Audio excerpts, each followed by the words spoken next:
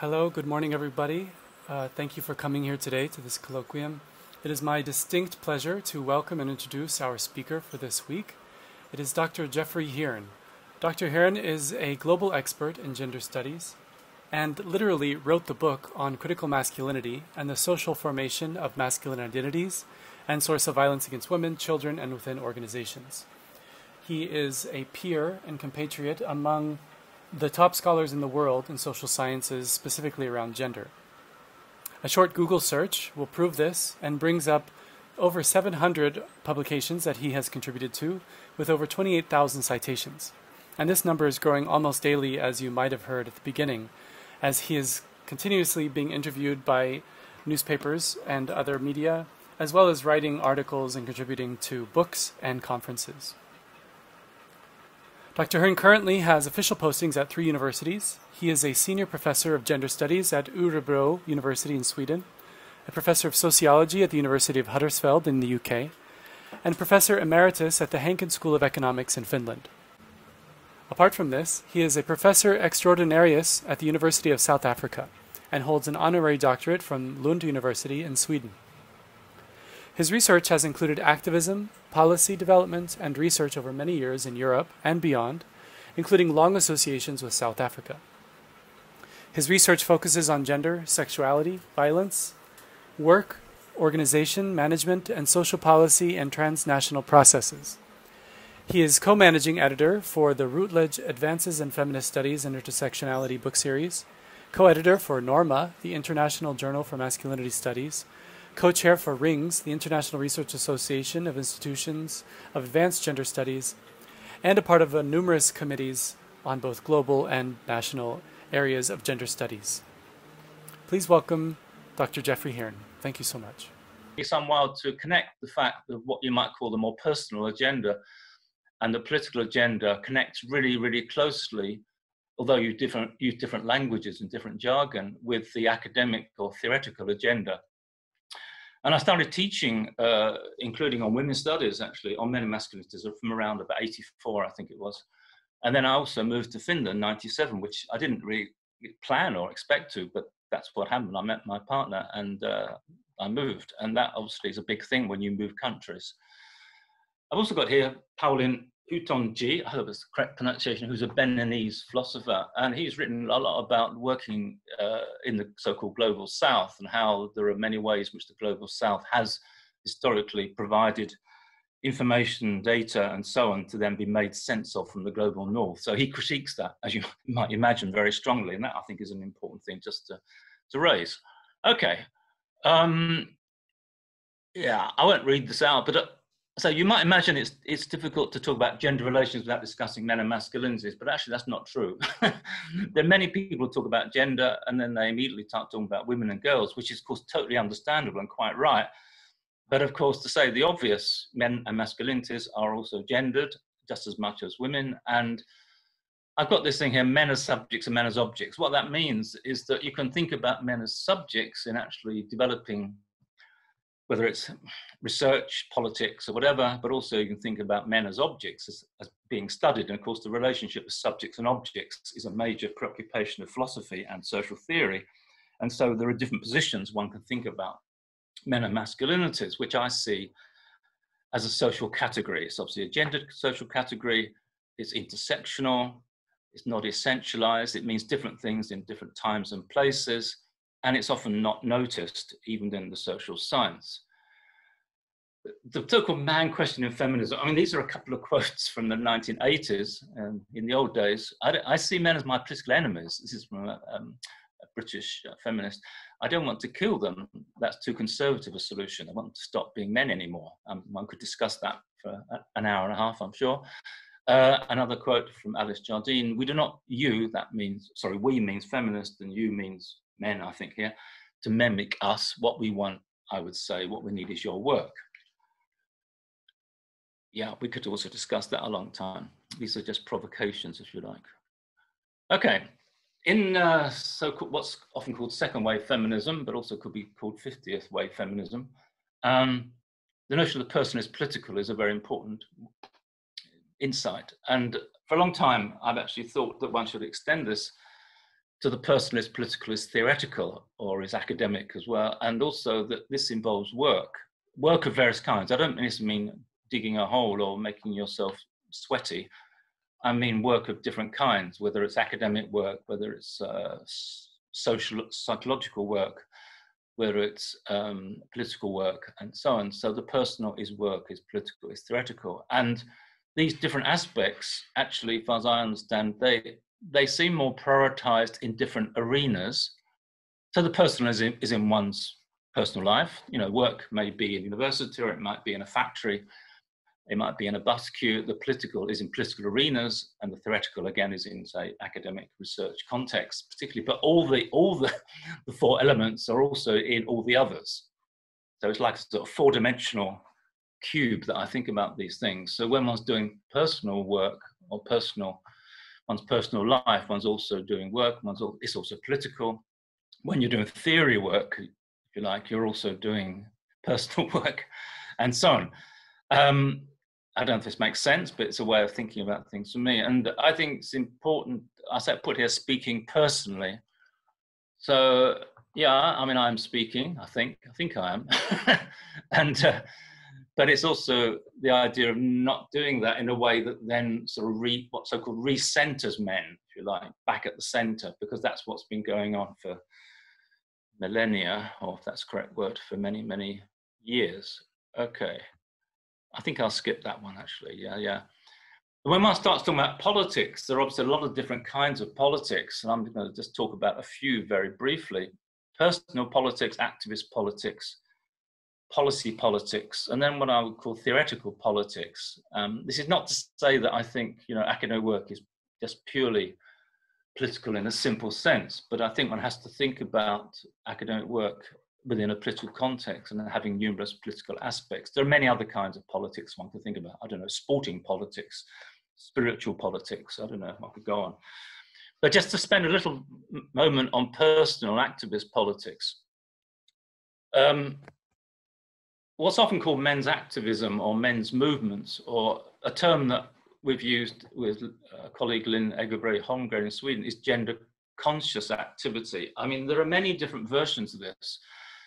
I mean, if you look down to the last point in this list here, unnamed. I mean, you could actually argue that a lot of what goes on in mainstream public life, particularly, you know, is unnamed men's activism, like in national politics, in big business, should we say, and so on. But it's unnamed. It's not named as men's activism or men's movements. When one says men's activism or men's movements, then a different set of references tend to come up, you know, anti-sexist, pro-feminist, men for gender equality, gay movements, LGBTIQA+.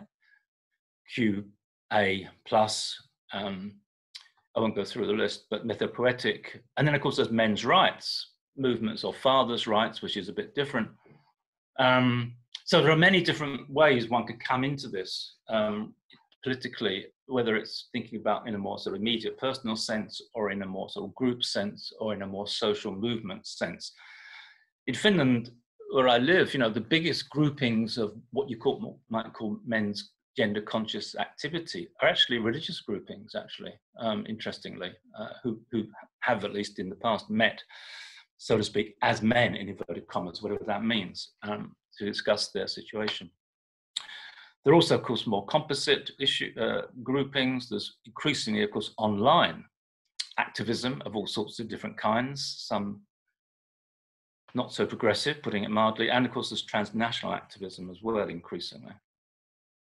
There's been a long debate on the positive reasons for men to engage in gender change. Raewyn Connell, who probably some of you know, maybe even personally, in Australia, wrote in 1987 the reasons for particularly heterosexual men, this was to detach themselves from patriarchy, from defense of patriarchy, in terms of the oppressiveness and injustice of gender systems, the wish for a better life for women, girls, other men, and one could say other genders as well, or further genders.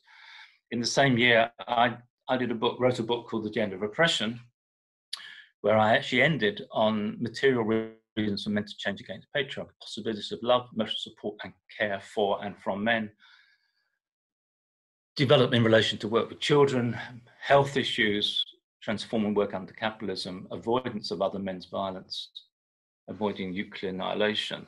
These are pretty important things. Understand?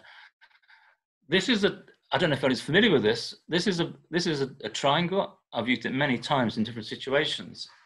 It was developed, as far as I know, initially by Mike Messner in the US in 97, 23, 24 years ago.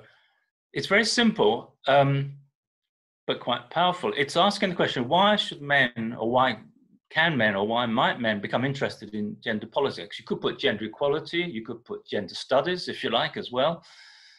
And Mike Messner, says, well, there are three major different angles on this, motivations, if you like, which can be personal again, or they can be very sort of public, political.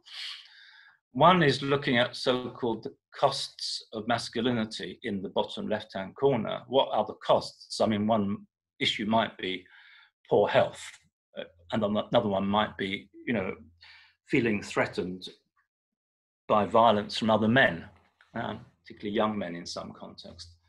That's one motivation. On the bottom right-hand corner, highlighting men's differences. This is saying that not all men are the same. And clearly, one might be a person of color, one might be gay, bisexual, one might be, a very young man, a very old man, and so on. So, I mean, emphasizing difference and the neglect of certain differences. I'm really interested in age and older age, perhaps for obvious reasons, and that is it's still a neglected area within studies on men and masculinity, actually, and it's very important, I think. And then there's a kind of stopping men's privilege, a more sort of social justice position, you might say, which is a motivation, or can be a motivation. And Mike Messner argues that all these three are important and one should do something, so to speak, in the middle. My only comment there is that these different motivations can lead you in different directions, if you like. If you only stick with the costs, the bottom left-hand corner, and sort of only get bothered with that can lead to a so-called men's rights position where, some men see themselves as basically those who suffer most under patriarchy, which can be the case, say, in wartime. But anyway, that's a very sort of one-sided or one-angled position. Follow me. I'm going to mention here Men Engage, which I don't know if any of you know about this. It's been going, it's a broadly pro-feminist umbrella organization of women and men and further genders. And it's mainly group members, and most of the group members of Men Engage, which is a transnational organization, are there's more in the global south, to use that term in inverted commas, than there are in the north. There are national networks. There was a big event in 2014 in New Delhi, relatively nearby to you, I guess. And there's another big event, which is obviously mainly online, based in Rwanda, happening in mid-November, where I'm going to be speaking as well. If you're not aware of this, I strongly recommend checking out. And they have a lot of materials, resources, information, a lot of also about South Asia as well, actually. So it's partly for information, but also as a follow-up. They're calling the event in 10th to the 12th November Ubuntu, which I guess you're aware of, means something around community in an African sense. So I really strongly recommend that as a point of contact. If I just go back to this, and we think about the top of the triangle, the stopping men's privilege, the social justice position. That sounds all great, but actually, when one starts thinking about it a bit more, if I now jump back to this, one can find, even amongst people, men, women, who might seem to agree on that stopping privilege position politically, whether it's in academia or not, actually there are possibly big differences still within the top of that triangle, if you follow me.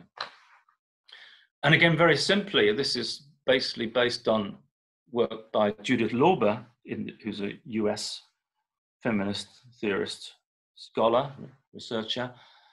arguing that there are at least three different kinds of positions. I mean, she doesn't make reference back to Mesmer, but to me, it's a way of expanding the top of the triangle. It's like another triangle on top of the top of the triangle.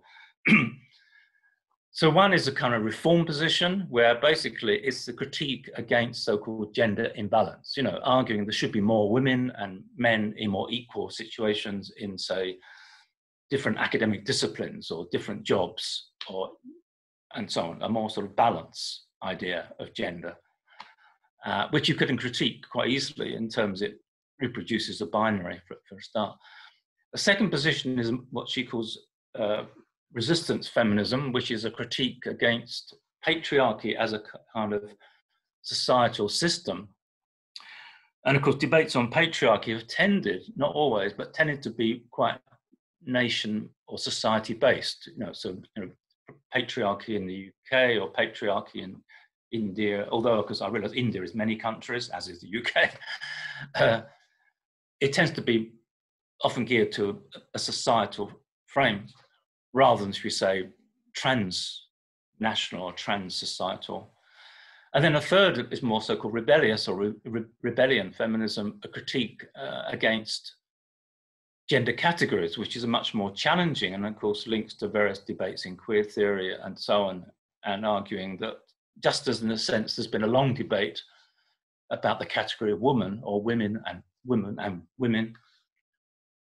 there needs to be a debate about what is the category of man or men, which might seem obvious or it might seem bizarre, and how that relates to other categories like male and masculinity and so on. So that's like a third position. So you can actually agree, being at the top of the triangle, to go back to the previous PowerPoint, but you can actually get to real strong disagreements around these three different approaches: reform, resistance, rebellion, as I said. Yeah. Okay, I think I'll skip this. This is another triangle looking at the opposite, but I'll leave that. Okay. In terms of what I call theoretical or academic politics, the term that I like is critical studies on men and masculinities. There are other terms that have been used. Within that, and I see this as I like the word subfield, not field. I like talking about this as a subfield of women and gender studies. It's not like a separate area. It's quite dangerous, I think, actually, to try and create a separate sort of discipline of, in the worst case, men's studies. I mean, most studies are men's studies historically.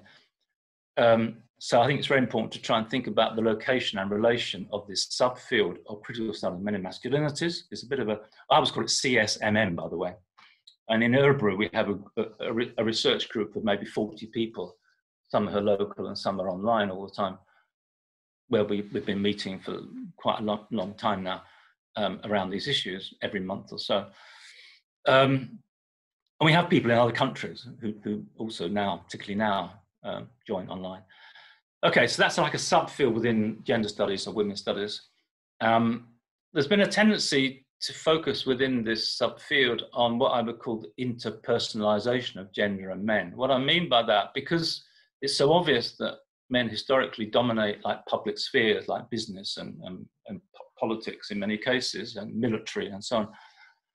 There's been a tendency, we're saying we should sort of do the opposite and counter that and look at personal life, look at emotional life, sexuality, interpersonal violence, family, friendship, and so on, which is fine. And then that has led to what is sometimes called the ethnographic moment. The attempt, this is a term from Raewyn Connor, to do a lot of different local ethnographies in very different parts of the world, saying, you know, what is really going on when you look at, say, young men hanging out on the street in, I don't know, where should I say? I say, I'm from London. Okay, I say London. And is that the same thing that's going on in Kerala? It might appear to be the same thing, you know, but it might actually be something totally different actually going on. So these are very local ethnographic studies. And then there's been some growing engagement with issues around globalization. And maybe I'll leave the next thing to come up to in a minute. And there have been growing influences of global debates, decolonial, post-colonial body debates, and so on. And of course, there is still this Anglophone domination by people like me.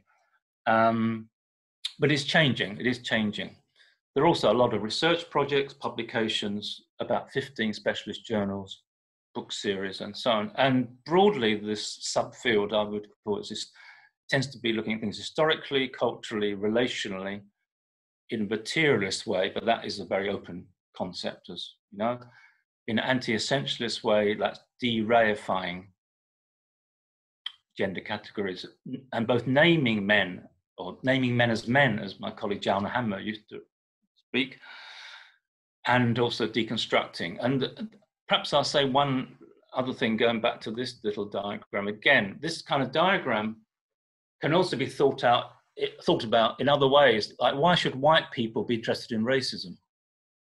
Yeah, or why should people who are able-bodied be interested in disability? So this is a kind of flexible notion. And to go back to this dual double sort of approach of both naming men as men, you know, in very specific ways, not just talking about, say, managers or politicians, or trade union leaders, but also, I'm just stopping, that's my little reminder, but actually naming that, but also deconstructing at the same time. I'm well behind time, but that's too bad.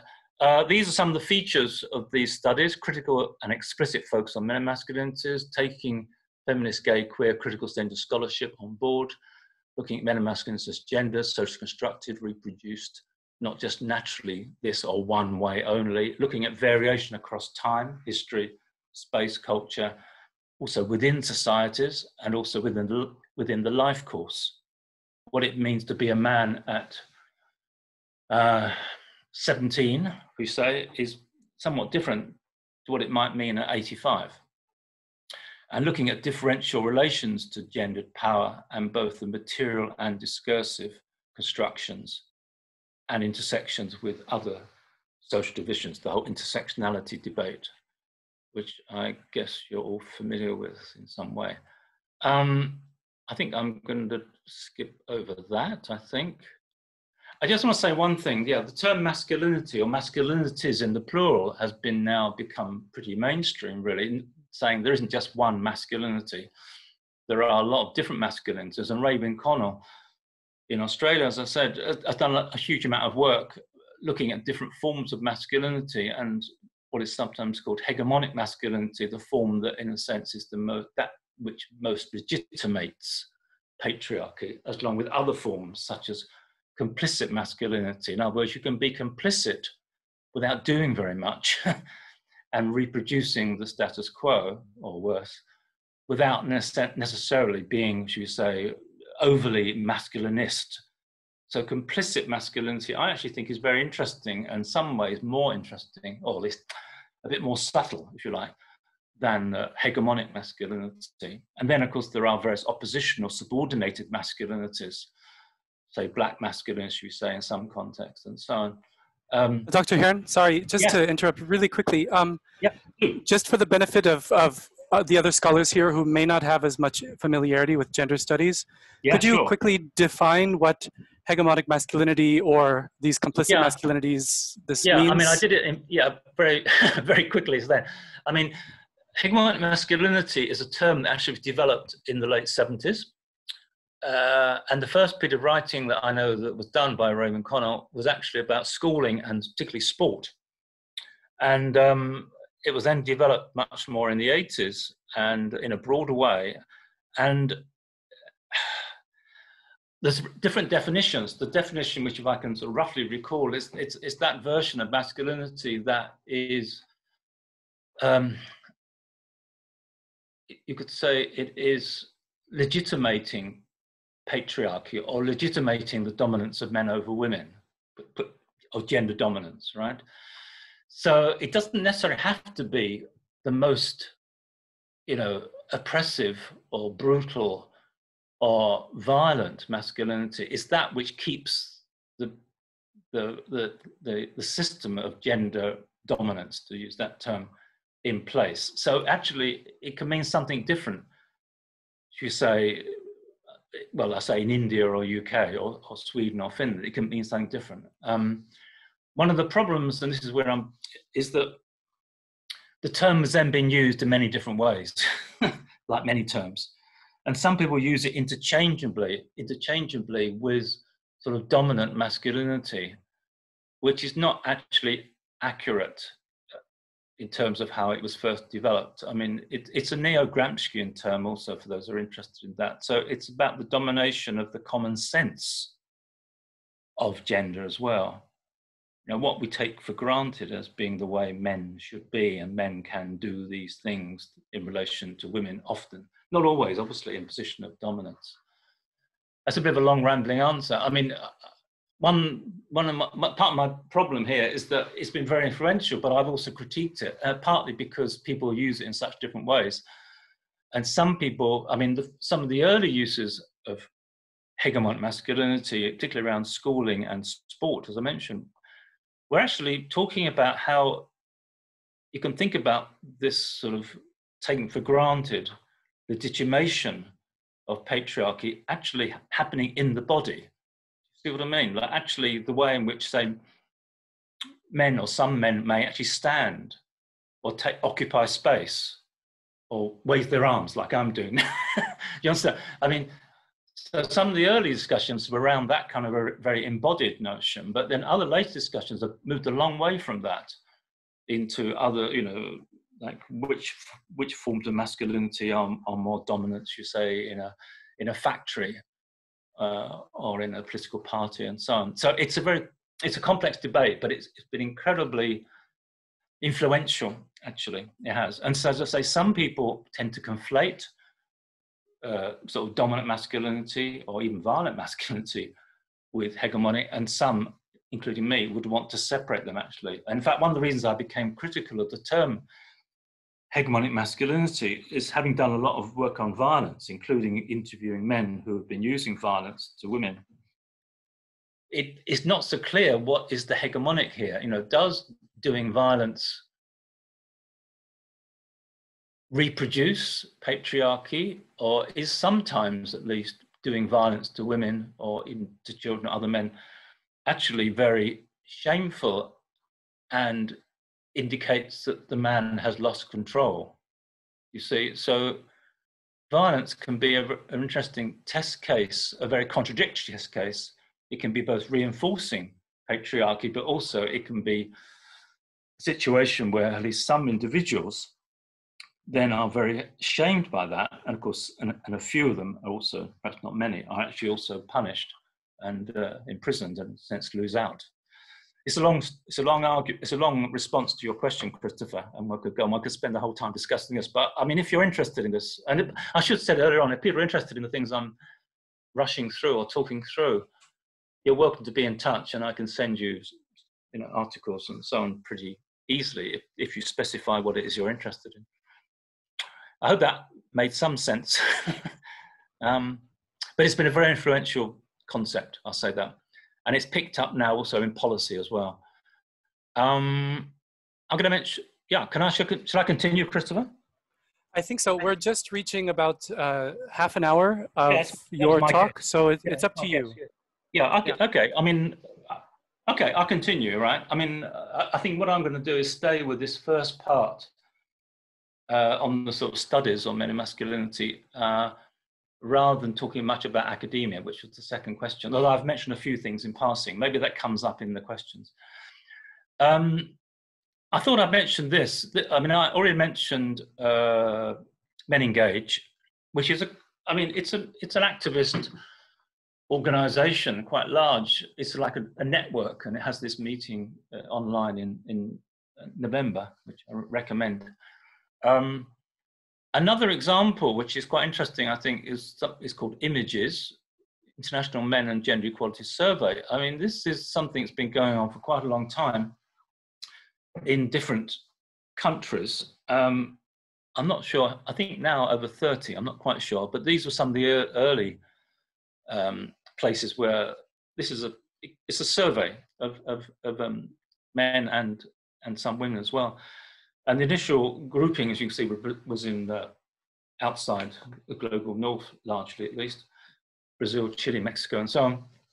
And they looked at, or have looked at, and again, a lot of this is online, you can find it, predictors of men's gender equality, GE is gender equality attitudes, and then how those attitudes predict or don't predict practices, okay? So this is summarizing a lot of material very, very quickly. I mean, predictors of men's gender equality attitudes in a positive way were across these countries, these 7 countries, is it 8 countries? Men's own education, okay, mother's education, very interestingly important, I think. Men's reports, adult men's reports of their father's domestic participation when they were younger, okay, at home. Background, mother alone or joint decision-making, parents, and not witnessing violence to the mother. So these were things that positively related to more gender equality attitudes. And then they looked at how these attitudes are predictors or not of men's gender equality practices, what actually is done. And these then included more domestic participation and childcare involvement, less interpersonal violence themselves, and something often quoted, more likely to be satisfied with their primary personal relationship, their partnership, or whatever other arrangement. So this is kind of, and there's been lots of other studies since using this, about 30 that say, if you search images and Promondo, you'll find a lot more on this. I mentioned this. This is summarizing an article from 2014 from Øystein Gullberg Holte, who is a Norwegian. He's actually the son of a very famous professor in Norway, who's now sadly dead. His mother was one of the leading feminists. And he did a study, again, that was very global, a quantitative study. And cutting a long story short, and you can find the article in the Journal of Men and Masculinities, he basically looked at how men in more gender equal societies actually have more to gain than women, at least in the short term. This might seem odd thing to say. So more gender equality tends to more health and well-being, more happiness, less depression, very important, less death by others' violence, and to an extent, less suicide, less divorce, more sharing of care. And as I say, putting it very simply, men have more to gain from gender equality, which is a sort of direct refutation of those who argue that gender equality has gone too far, in inverted commas. I mean, this article generated a couple of very interesting responses saying, well, this is not the whole story, and how you measure these things is more complicated. But I think it's an interesting angle to think about, that actually, in some respects, although it's not like a zero-sum game, and it's not necessarily even a so-called win-win situation for everybody, there is, in a sense, particularly around health and violence, there's quite a lot to be gained by men, or some men, although some men also will lose materially with more equality, which is probably quite right. There are a lot of issues, some issues that have been relatively neglected. I'm going to mention a couple very quickly. One is around aging and aging bodies. One is men at the very top. Studying men at the very top, I mean, you can do it through newspapers. Actually, okay, I mentioned this, a colleague of mine, a friend of mine, David Conson, and I did a blog on, was it Wednesday? No, Tuesday, I don't know, this week, in what's called The Conversation. We did it basically on Trump versus Biden, and we used the word versus deliberately in terms of looking at masculinities. So we contrasted Trump's authoritarian masculinity with Biden's more paternalistic masculinity. Anyway, this got picked up by a lot of people, as these things do these days, through social media and so on. And then actually last night we gave an interview with New York Times. I mean, I don't know whether that will get used at all, you never know. So this is an example where you can study some of these things very easily by looking at television and social media, like images of top politicians. Of course, getting access to men at the top in research terms is very different. I've done quite a bit of work with men at the top in business, but getting access is still a major question. Transnational institutions and processes are really important. ICT, information and communication technology, is really an expanding area now. It was neglected at first for quite a long time. This is a long list of things. Perhaps I should say first, yeah, I've been working on this kind of area. No, sorry, I'm going too fast. I already said that, it's very important to look at the specificities, the local, the ethnographic of what is going on, say, amongst, say, groups of young men talking to each other on street corners. That's really important. But I think one of the ways in which these studies are going is towards greater engagement with what here is called multiple transnational patriarchal arenas, a long phrase. And when you start thinking about things in this way, there are so many studies, and these studies are not just purely academic, as I said at the beginning, they have policy implications that are really, really obvious and really necessary, ranging from, looking at militarism, war, the arms trade. I mean, men and the arms trade, that is a huge question, a tragic question. But I don't know of many studies that specifically are looking at men masculinities in the arms trade. I don't. Transnational business corporations. Another really, really big area is global finance and the financialization of capital. And how that works, which I'll come back to in a second. Development aid, and how that is structured and who controls that. That's international sports. I mean, that's a huge question. And there's been some transformations in that in recent years. I mean, there is now much more attention to what are often called women's sports, but that is relatively recently, really, and still it's a massive area of domination, both in terms of actual big business and also men's lives and men's consumption of sport and men's time, men's use of time, actually either doing or watching or engaging and talking about sport and so on. Sex trade, transnational household movements, biomedicine, reproductive, sperm banks, cosmetic surgery, migration, of course, refugees, aesthetic movements, religious movements, political movements, transnationally, ICTs, and then the environment, transportation. There's a couple of colleagues, one is Australian and one is Swedish, who have been working together some while, called Martin Holtman and Paul Poulet, who've done quite a lot of work. They produced a book called Ecological Masculinities in 2018, and there's another book coming out, edited by them early next year, which is a collection of maybe 30 chapters that are on environment, transport, water, energy, climate change. Transportation is the biggest area of gender difference between women and men in terms of expenditure, and in terms of energy use, not expenditure, in terms of energy use, is the biggest area of difference in European studies. Although the difference between women and men gets less as you get richer, if you understand. So rich women and men in Europe have more similar transportation and energy consumption, but high, obviously, compared with, say, poor, who are more different in Europe. But this may be different in India.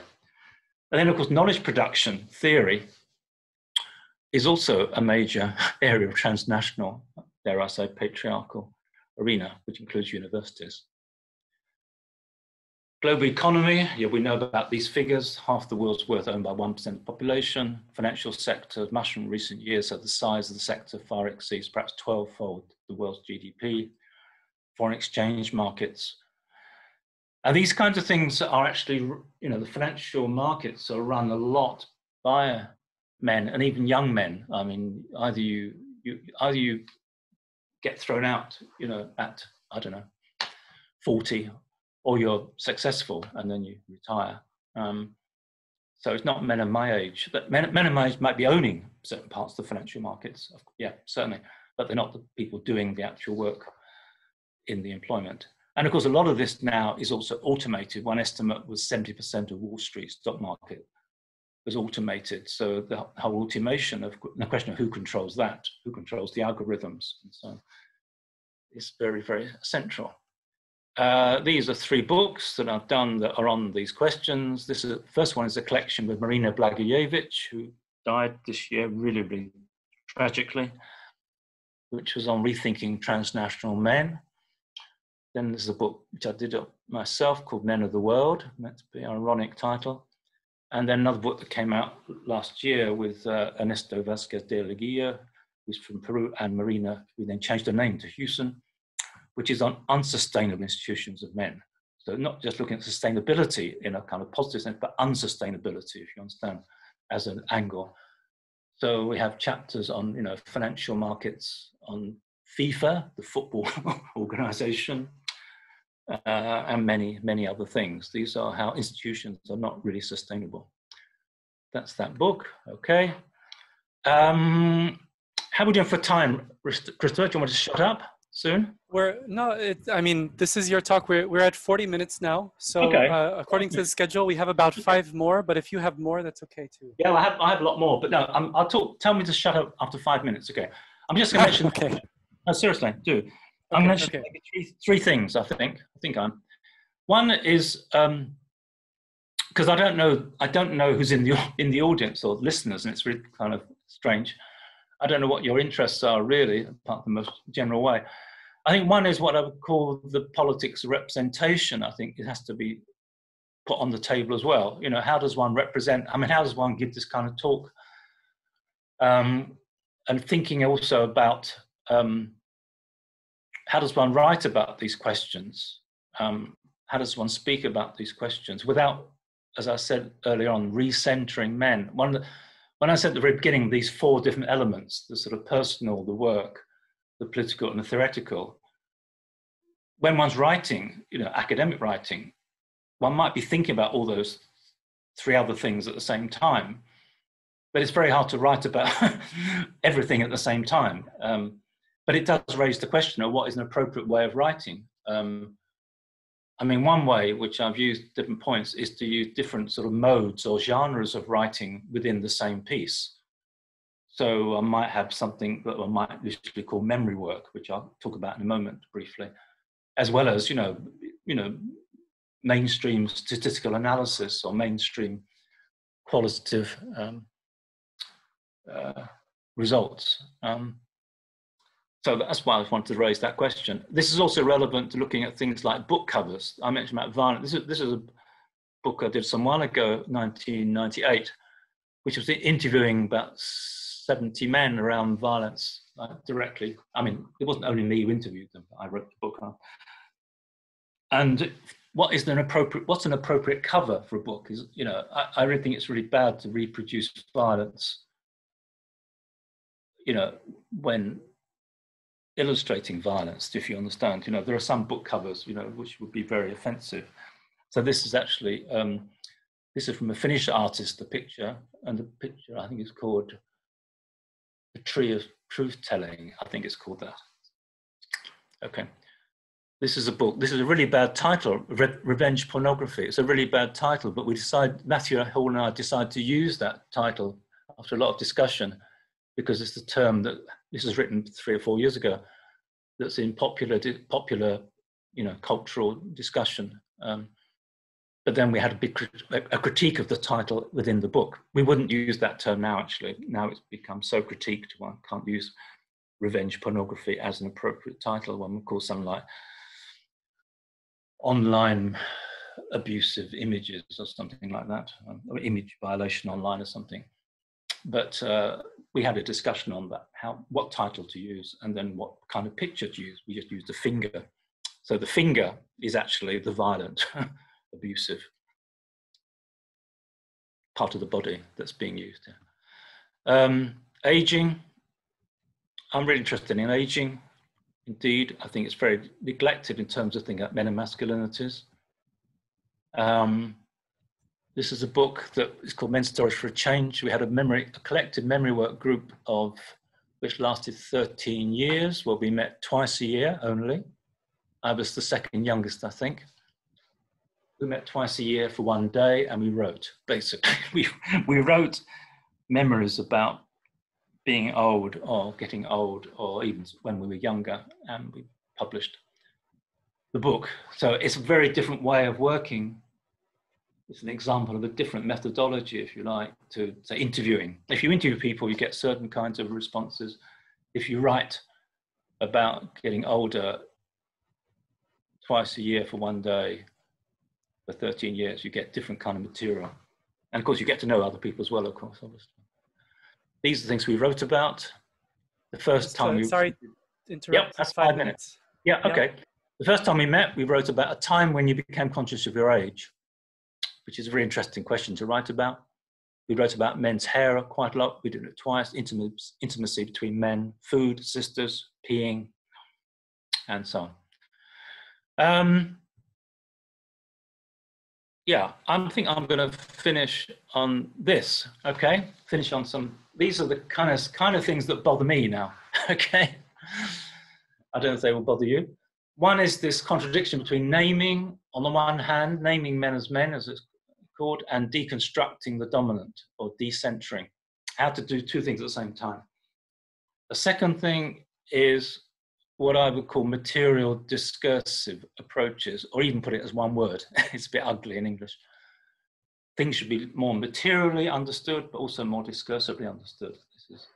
So when you talk about globalization, that's a discursive construction, but it's obviously a really material thing as well. I'm interested in problematizing gender and sex, and therefore use the term gex. I've critiqued hegemonic masculinity and talk about the hegemony of men. That's including how men are constructed as a gender category. Intersectionalities are very important, and what I would call transnational patriarchies. And this might seem most bizarre at all. I'm interested in the abolition of men. I don't mean killing men. It's the last thing I want to do. I'm interested in the abolition of men as a social category of power, as a kind of longer term projection. And all these things are really highly relevant to, to academia, basically. Yeah, academia, whether you're talking about everyday practice, whether you're talking about policies in universities, or whether you're talking about actually the, research, theory, writing, academia, study itself, teaching, learning, and all the things that we do or try to do. Okay, I'll stop there. And I'm very interested to hear if you've got some comments, or just comments or questions or whatever. Thank you so much as well, because there's lots of other things I could ramble on about. Well, I wouldn't call it rambling, but I would say that I can. Anyway, sorry, Christopher. Yeah, carry on. Well, I can vouch for you in the fact that you are very, very generous with your time and your resources. I don't know if everybody knows, but Dr. Bhavani heard you speak at an event online maybe 2 or 3 months ago, August or September. You were one of the keynote speakers, and she told me that I should contact you immediately because of your work and how relevant it is to our own research and my PhD topic. Okay, yeah. And after doing so, we had a great conversation for a couple of hours on Skype, and you gave me a literal treasure trove of resources just in our first meeting. So if, I'm still going through them because they're just so wonderful.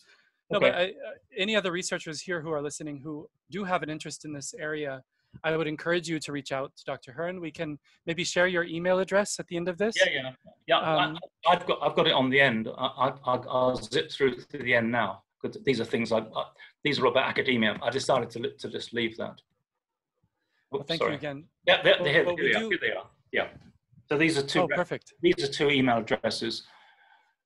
And also there's this book, which I did send, I think, to you earlier, not send to you, I sent the link to you. There's an open access book that's on academia called The Gender Sensitive University, A Contradiction in Terms, where I have a chapter that relates these kind of discussions to academia.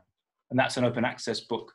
I'm afraid it looks yellow, it's not very good, but you can search that and find the book. And the whole book is interesting. It came out this year. Yeah, I found the book, and actually I shared the chapter with everybody here. So it was an assignment before. Academia. Yeah, understand. Beautiful. Okay. Well, I have 1, 2, 3, 4, 5, 6, 7 questions. Okay. That the team here has asked. I can moderate unless Professor Bhavani, Dr. Sid, do you guys want to say anything before I start asking questions on this list? There's just a lot of comments on the chat. I think you should start Read going. those. Can I see the chat? Can I see the chat? That's Yeah, if you just click on the chat at the bottom of the screen, yeah, no, it should come up. I think. Can you see them? Oh, it's not here. That's odd. Okay, don't worry. Maybe someone can read them out in that case. Then. Oh, maybe Yeah, I'll do that. No, here they are. They're here. They've moved. So the first one is by Dr. Bhavani, and of course... You can skip that because the talk is over and I wrote that earlier, but I think the other ones are interesting because they're specific questions. All right, great. So the next one in the line is by Debashish, who's one of our new PhD students. In one of the first triangles where you were talking about where men are interested in gender politics, the bottom right one is about highlighting differences. And do you think that it would interest men in gender politics? I'm not quite sure. Yeah. Okay. If I understand the comment or the question, I mean, perhaps the most obvious examples of this are, part of this sort of very quick story that I tried to tell, it's been the impact, certainly from the 1970s, of what used to be called gay liberation movement, didn't it, actually, and gay scholarship. That's perhaps the most obvious, where, and this is saying that gay scholarship isn't only relevant for gay men, but actually has got something to tell for all.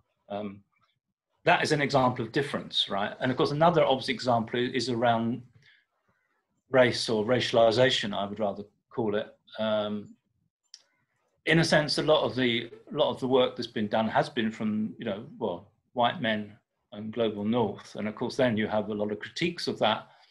But this has been going on for a long time. And, so the impulse to say, well, we're talking about some of these things, that's not the way it works for, say, again, we're talking in South Africa a few years ago, and someone said, well, actually, this is all very well, but that's not actually the way it works for black men in some parts of South Africa, which is probably a very accurate comment, So, that's another example of an impetus for looking at difference. And I do think that the whole approach, and that's why I started with Pauline Utonji, from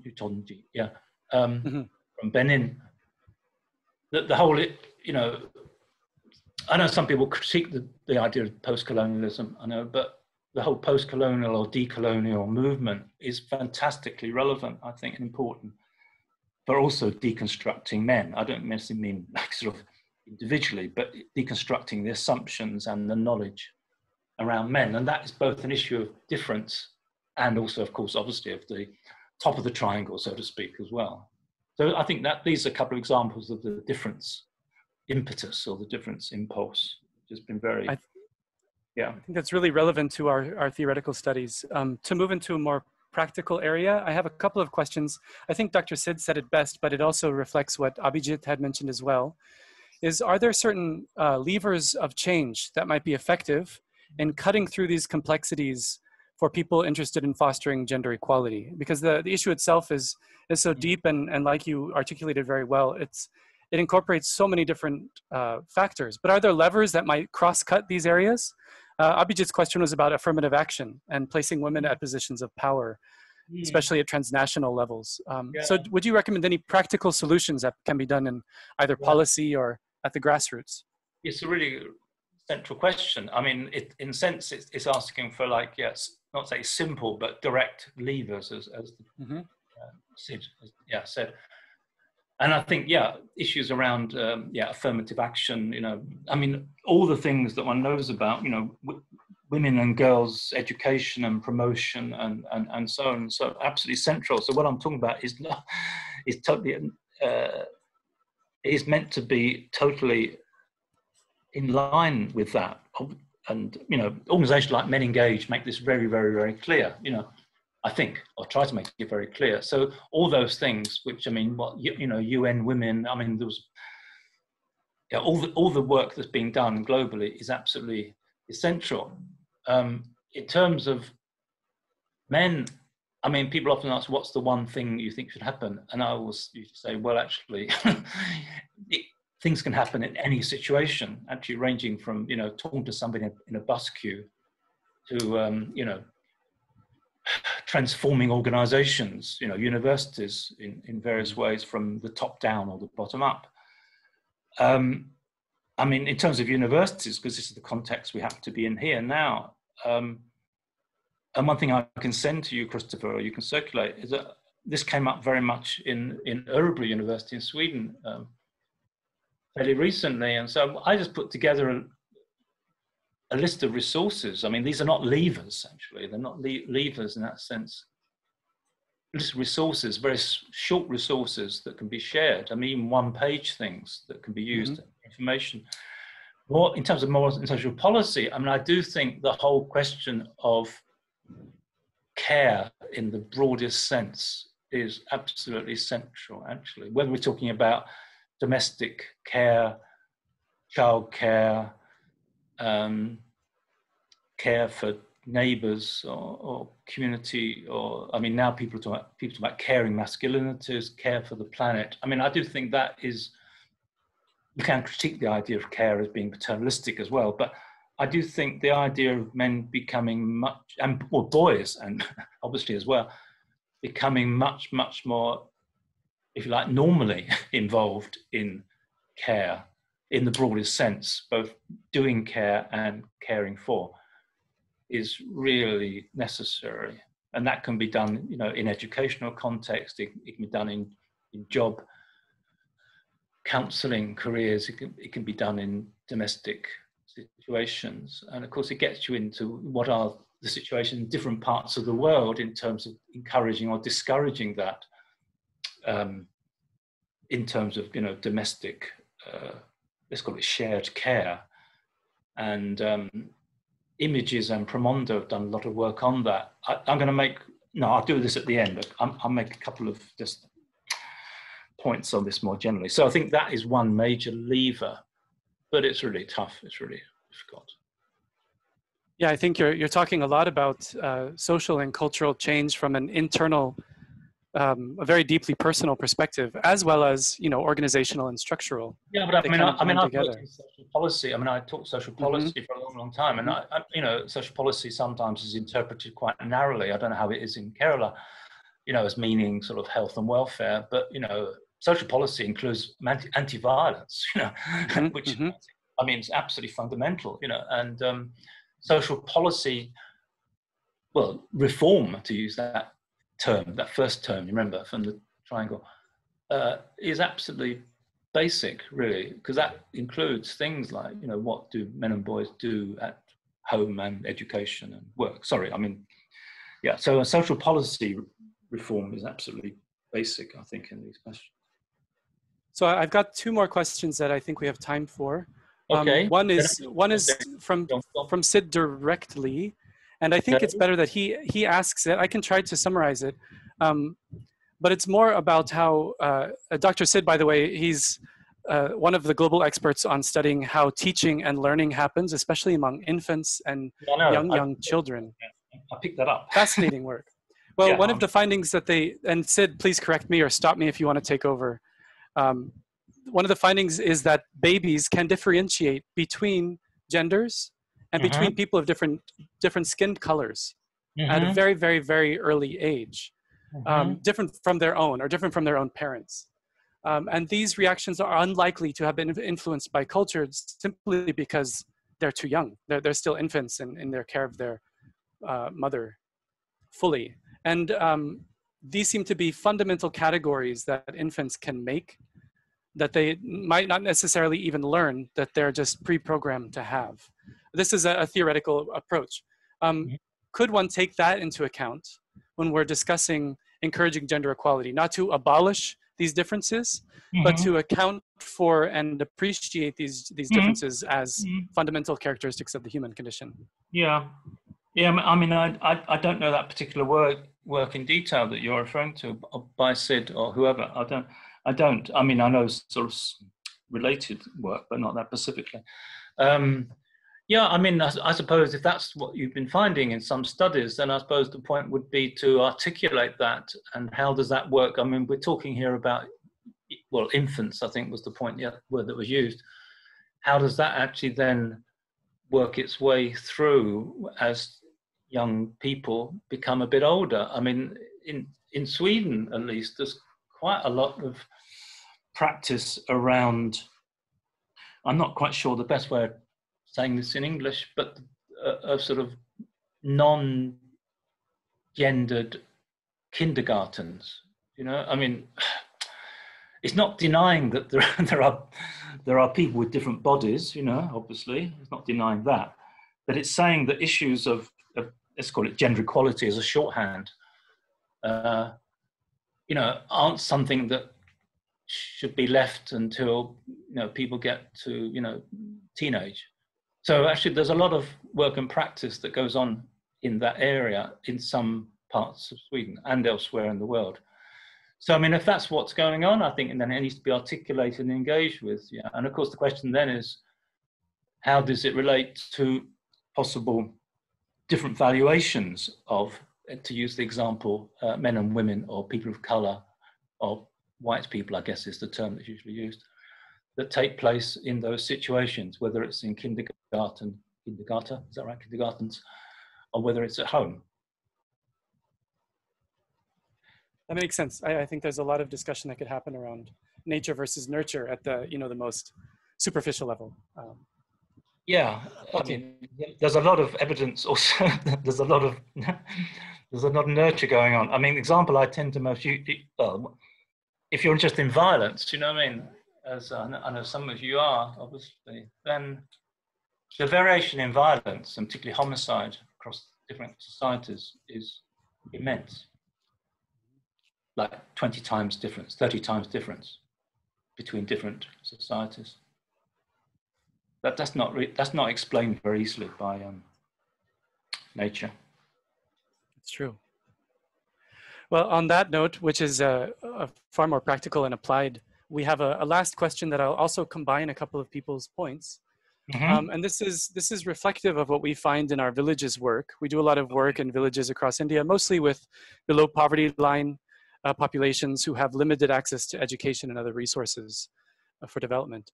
And we find that there's a complication when it comes to gender, that you have both evidence that men want to protect their place in society and have very strong sense of shame and honor in terms of how they should be acting and how men should act, how women should act, and are very protective of those systems, specifically because it's related to their own personal values and moral sense. Now, the other question that is related to this, and maybe we can combine them, is that we've also found that women, particularly older women, are often just as protective of gender norms as mm-hmm. men are. Mm-hmm. And yeah. How that might be explained in all of this discussion of theory. So sorry, that wasn't really a question, that's part of it. The thing really is, what's in it for men? Okay, so the first question was, men are very protective because of their honor and sense of value and order. So what would be in it for them to change? You had talked about men realizing the negativity of hegemonic masculinities or other dominant forms. And then also understanding that women also reinforce these norms, in some cases just as much as men. So can we balance these two, and can you explain that a little bit more? Yeah, I mean, this is getting beyond my knowledge. I mean, obviously I have some knowledge of India, but I've never been to India and so on. And I mean, what you're referring to, I suppose I know about in a more general way. And I think there's an issue here between how an individual man might see his own predicament and what he needs to protect, was the word, wasn't it? You use and maintain, and how that might appear to be the end of the story. Perhaps just as, you know, a person who works in a very oppressive factory system, you know, wants to keep the wage coming in within capitalism. Do you understand? I mean, so you don't want to give that up. So in the short term, the horizon of understanding, is what can that person protect and maintain themselves. But at a more general level of understanding societally, then that may not be the whole story in the longer term. This is a very difficult thing to actually debate, I think, and I wouldn't dare to say what should happen in Kerala at all. But I think there is an issue of like short-term understanding of one's own situation as against a more general understanding of how gender relations rather, I should say, might be transformed in ways that might actually be more satisfying, less fearing other men, for instance, I mean, I don't know the situation in the villages you're referring to, but in many situations, young men particularly have a lot to possibly fear from other men or from each other, which is not a good experience, that feeling of not trusting other men. How that relates to women's situation is even more complex, as you've already said, I think yourself, or the commentators have already said. And I can't, again, comment on the particular, I don't think, but at a more general level, it's clear, I think it's clear, the women also, of course, operate within these systems of gender dominance or patriarchy, if you like the word. I mean, using patriarchy very loosely as a concept. And actually are involved in that maintenance as well in many different possible ways. Sometimes with real strong power in families or in communities. Yet still the whole society might be very patriarchal, or even the community might be very patriarchal at the same time. So in a way, I suppose my thinking aloud here somewhat is that, again, there's something of a short-term benefit, in inverted commas, a shorter term gain for certain individual, say, I think you mentioned older women who might be quite powerful in some respects. There might be a short-term gain, but actually women more generally might not be gaining or might be losing out in that community or that society. But as I say, I cannot comment on the particular villages that you talk about. I don't think I can at all. That would be very unwise. But they're my kind of rather off-the-cuff reactions. I think those are really great insights, to be clear. Yeah. I wouldn't go that far. Correct. Could I add a tiny bit to what Jeff said? Okay. I think that what Jeff was saying is that women have their sphere to protect as well. Mm-hmm.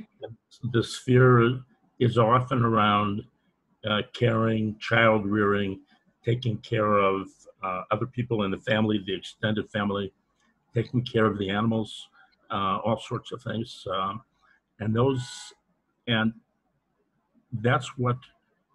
Those are part of what women have responsibility for. Mm-hmm. And gender equality, in some general sense, might take some of that away from them. They already don't have other things, and now this could be taken away as well. So they defend mm-hmm. what it is that they're doing in order to maintain that. When I was young and had children, I was very involved in raising my children. Mm-hmm. And I spoke with friends of mine. We're all in our 30s, more or less, and we would get together and talk. And what we found was that there was like general agreement that although the women were complaining and they wanted that the men were not involved enough, when the men tried to get involved, the women basically pushed them out, didn't want them there.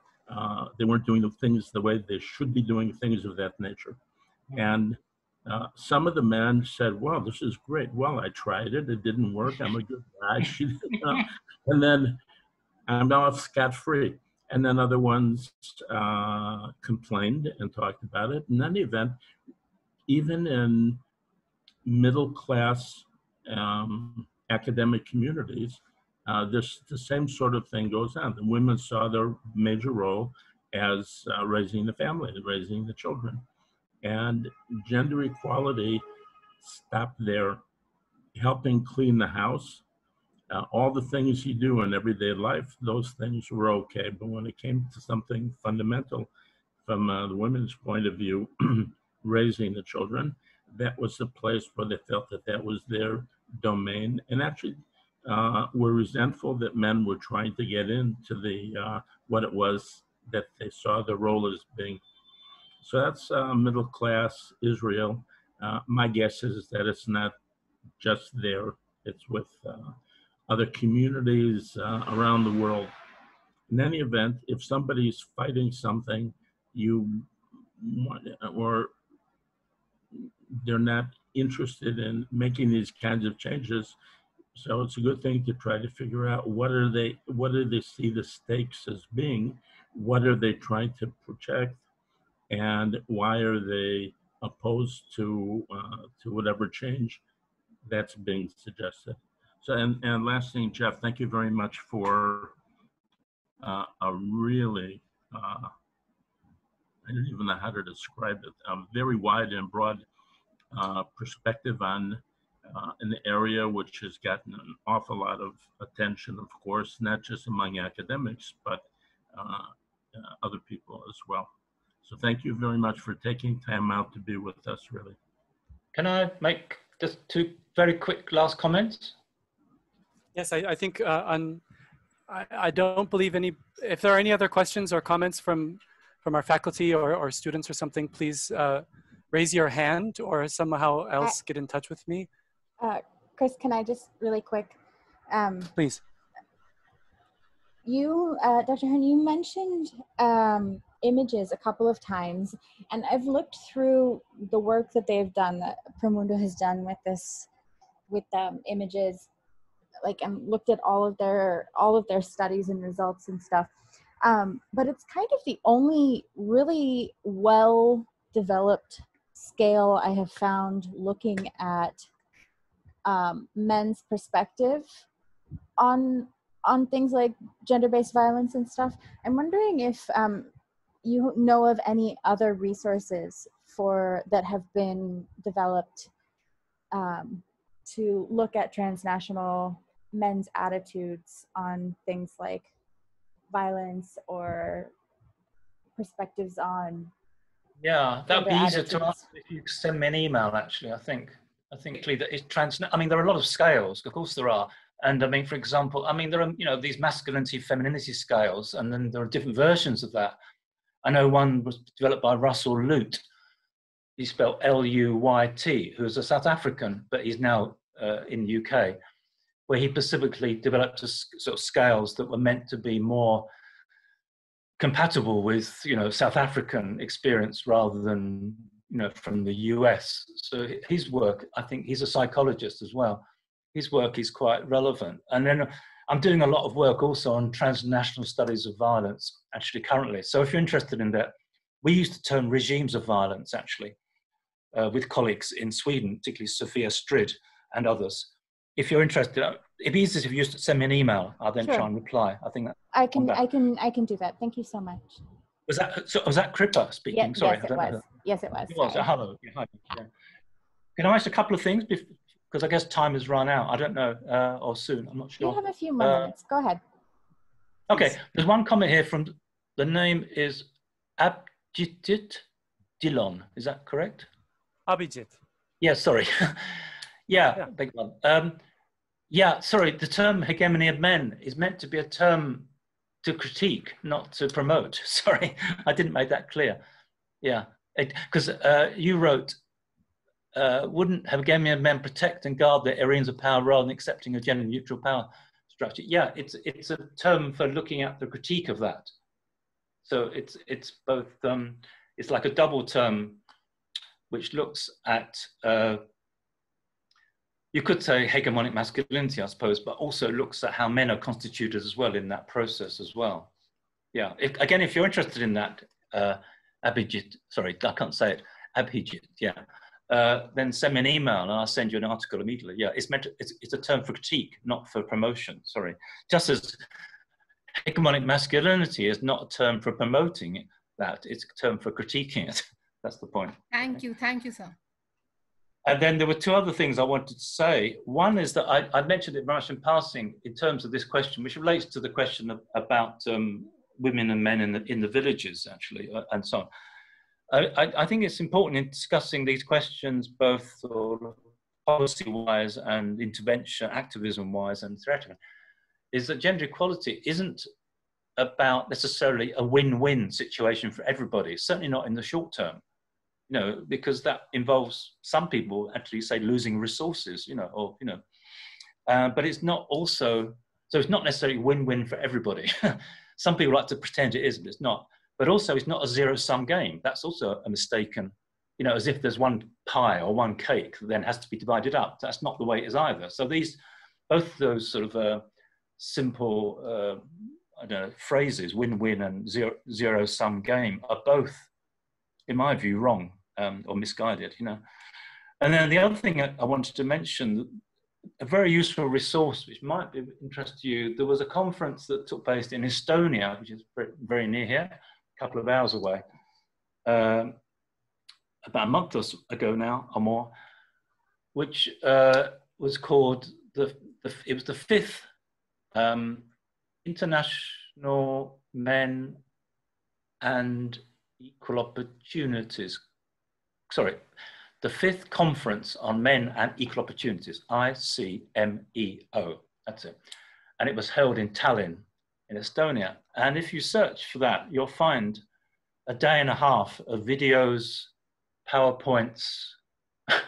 You'll find my 30-page summary report of the whole event with a lot of information. There was one excellent session on environment and climate change and meat eating and food and ecology. There was one different excellent session on online issues, so-called manosphere.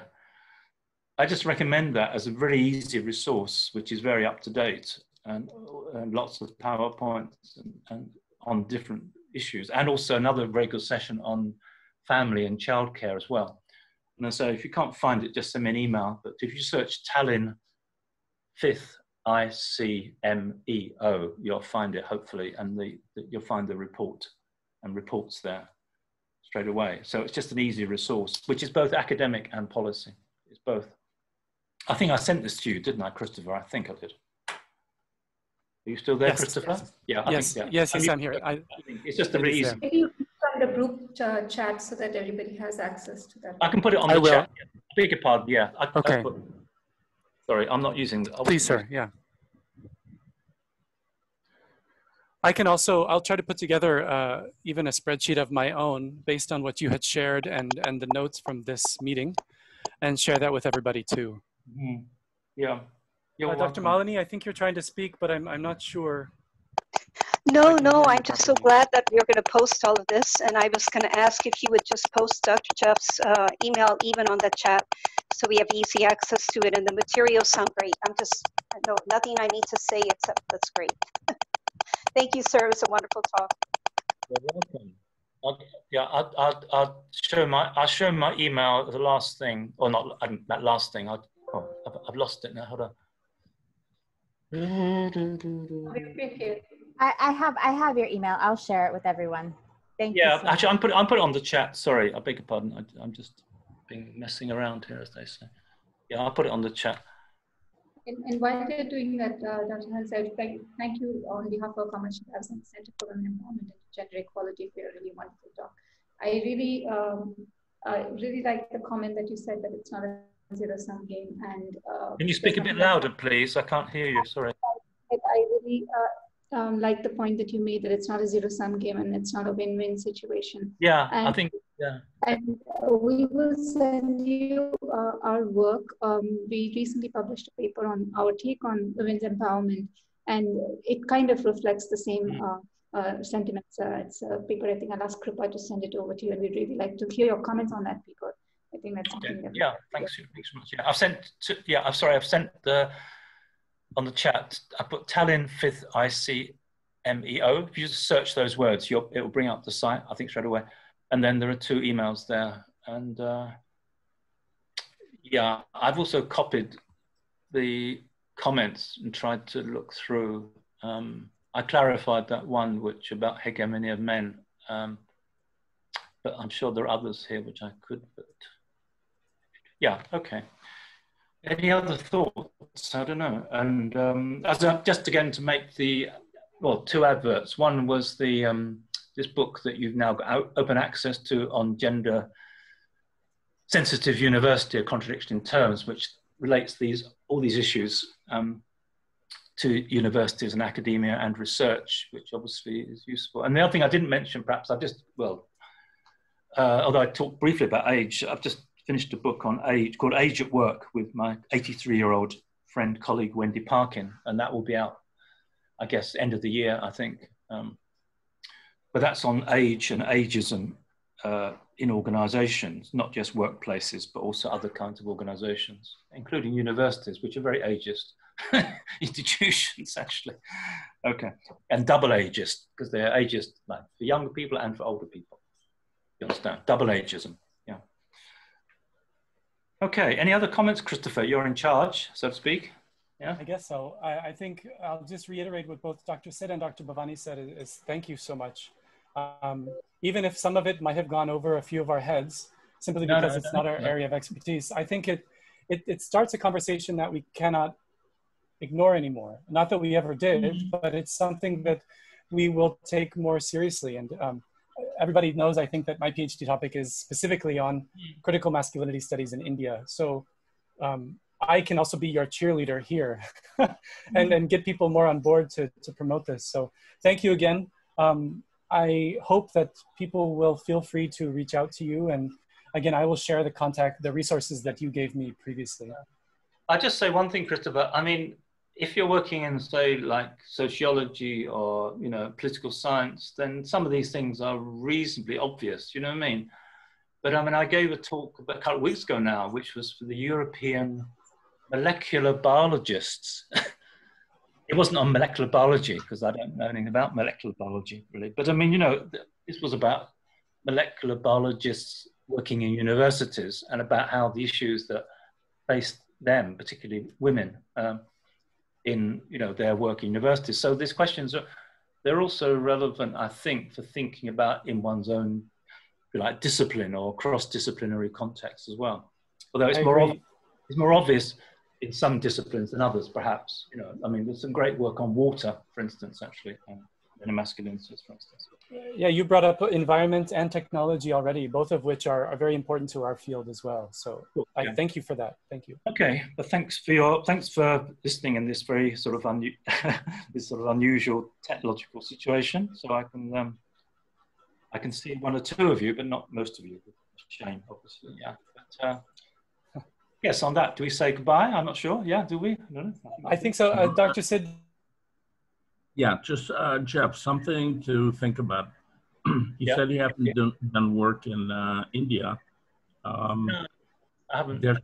Or certainly not in Kerala.